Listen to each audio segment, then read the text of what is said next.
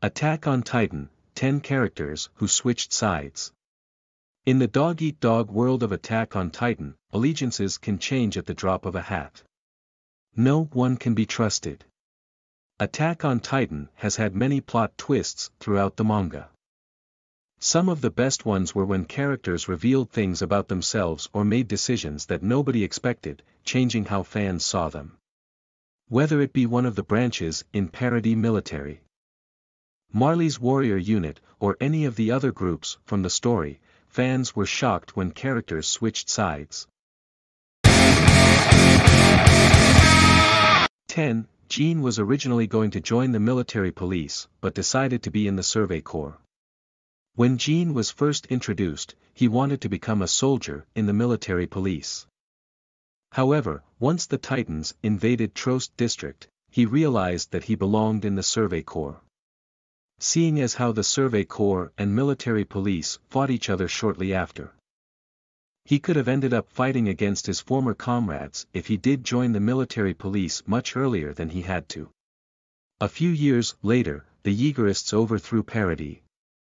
And when Jean tried to stop the rumbling, they considered him to be a traitor, including those he knew from the 104th Cadet Corps. 9. Reiner was torn between being a warrior and a soldier. When Reiner was a child, he wanted to become one of Marley's warriors. However, after this dream came true, he had to do a lot of things that he didn't want to. During his mission to find the founding Titan, he joined the 104th Cadet Corps with Annie and Bertholdt, making it so they fought alongside the people they planned to kill. Like Jean, he originally planned to join the military police but decided to join the Survey Corps when he found out that Eren was a Titan shifter. Part of him even started to believe that he was a soldier rather than a warrior. However, he revealed his identity as the Armored Titan shortly after, becoming one of the Survey Corps' greatest enemies until he helped them save the world. 8. Connie was considered a traitor by the Jaegerists. Connie was another soldier from the 104th Cadet Corps who planned on becoming a member of the military police. However, after graduating, he decided to join the Survey Corps. Seeing as how he considered Reiner to be a close friend, he was shocked and he revealed his true identity.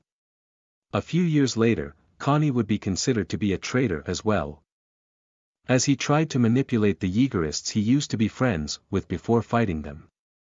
He finally understood how Reiner felt.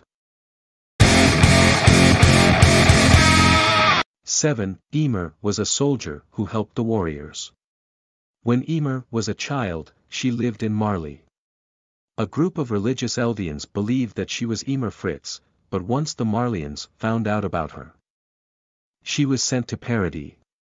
After inheriting the Jaw Titan, she started a new life as a soldier in the 104th Cadet Corps, followed by the Survey Corps.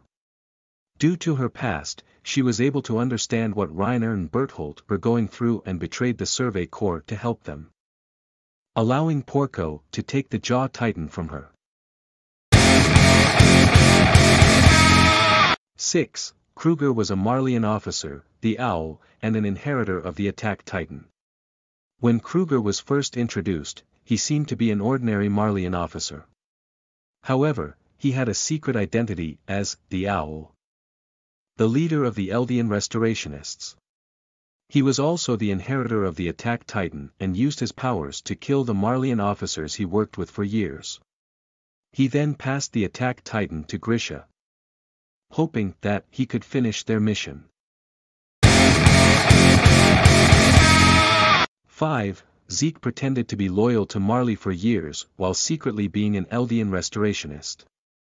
As the son of Grisha and Dina, Zeke was expected to be an Eldian restorationist. However, once Marley came close to figuring out who was in the group, Zeke was forced to betray his parents in order to save himself and his grandparents. As a result, Marley had a lot of faith in him and gave him the Beast Titan.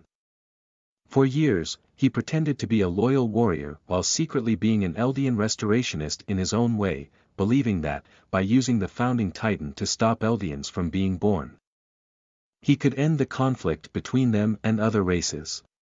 To achieve this, he joined forces with the Survey Corps, only to end up betraying them.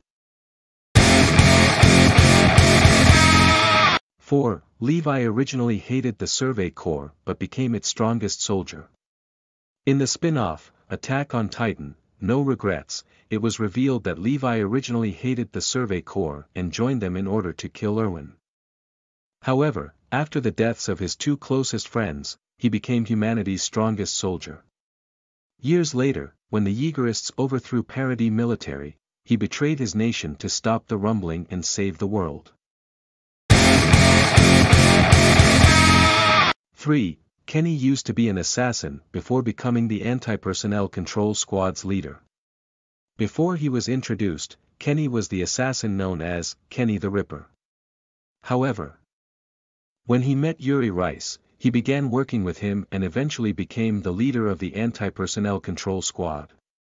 The Survey Corps and Anti-Personnel Control Squad ended up fighting each other, causing Kenny to become the enemy of the boy he taught to fight, Levi. In the final moments of his life, Kenny gave Levi the Titan serum he considered using on himself, helping the Survey Corps in the end. 2. Flock betrayed the Survey Corps and became a Yeagerist.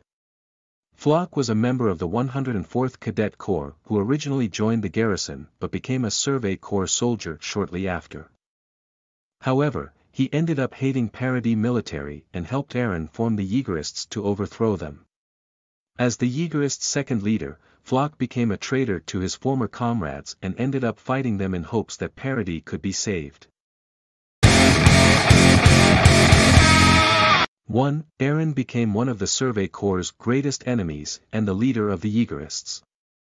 When Eren was a child, he dreamed of being in the Survey Corps, wanting to explore the world and kill as many Titans as he could. However, after being able to see into the future, he drastically changed. He betrayed his comrades and secretly created the Yeagerists. When he was ready, the Yeagerists overthrew Paradis. Shortly after, Eren began the rumbling, killing thousands of people. However, one of the reasons he did all of this was so his loved ones in the Survey Corps would fight him in front of the whole world and prove that they were heroes. In the end, Eren really was loyal to the Survey Corps despite hurting them.